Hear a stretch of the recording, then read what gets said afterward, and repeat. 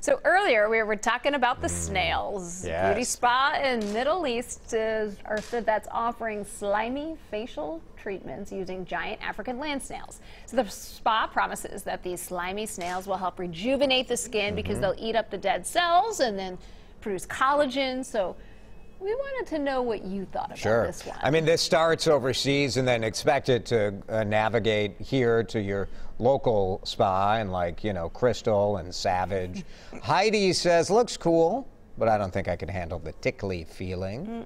Vaughn says this is as medieval as bloodletting. No, thank you. It's very disturbing, the lengths that people will go to just to make themselves look acceptable to the rest of the world. Very disturbing for sure. Andrew willing to give it a shot, saying, I think once you get used to it, it might not be so bad.